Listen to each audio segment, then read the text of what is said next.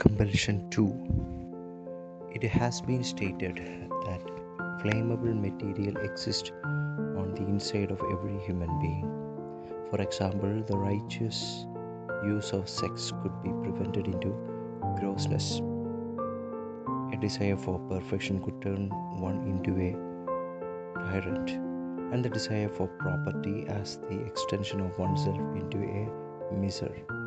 The stages by which one advances into compulsion are: first, the consent of the will to any temptation; next, the act which is the result of the temptation; and finally, the act which it takes many acts to make a habit, as it takes many strands of flax to make a rope. Habits are good as well as bad.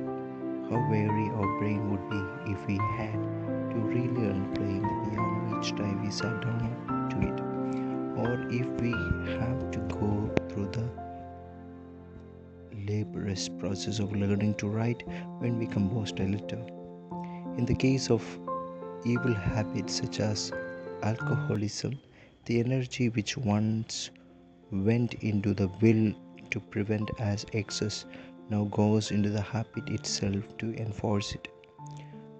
Conscience, which at first registered a protest against an evil action such as hurting a neighbor, becomes dulled from abuse. It is very much like to spring on a screen door during the summertime. It loses its resiliency and ability to close to keep out flies. Good acts make virtue easier, and evil acts make vice easier. The hedge broken down is easier to get through. The drops of water flowing through a dike can eventually end in a flood.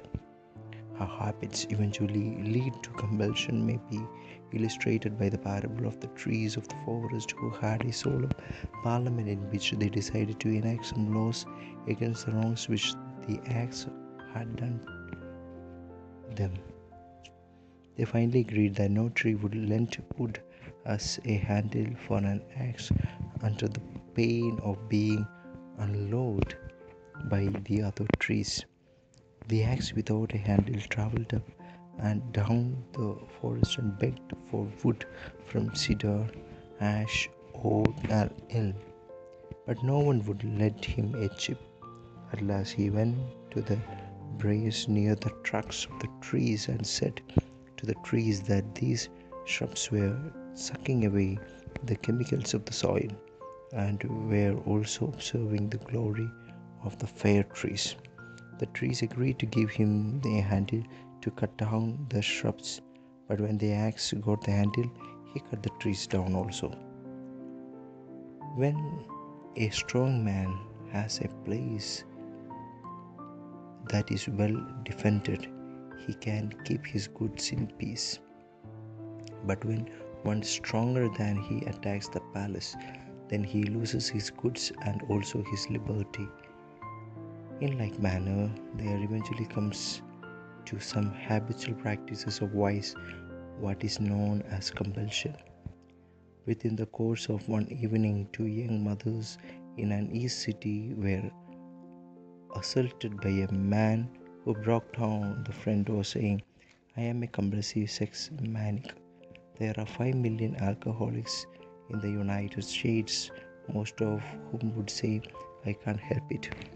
I am a compulsive drinker. The sight of alcohol triggers me and I have no power to resist."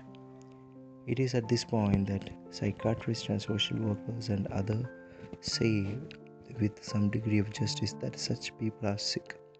Indeed, they are sick, but they are not sick in the same way as a person with cancer would never willed that the cancer should invade his body, or that it should be multiplied within him as a kind of a habit. But all who suffer from a so-called compulsion had entered into this state as a result of successive repeated acts, until a point was reached where, as a great Russian writer has said, unlimited freedom leads to unlimited tyranny. What must be stressed in that no man will is ever completely ruined by a force on the outside. It can, like a muscle, be cut successively by a knife until the limb drops unless when what is strange about the compulsion is that although this pleasure attached to the indulgence lessens with each successive indulgence, the power of compulsion increases.